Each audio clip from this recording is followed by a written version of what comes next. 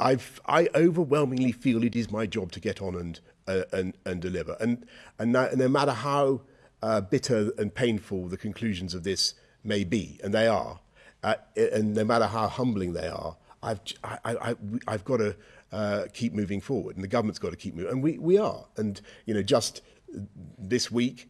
We're getting on with things that, again, delivering on things that have been left undone for a very long time. Trying to fix the legacy issues in Northern Ireland. Incredibly difficult thing to do. Government for decades have shirked it.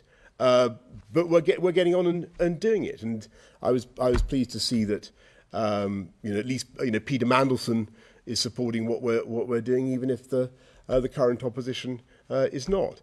We will get on and continue to do the tough things.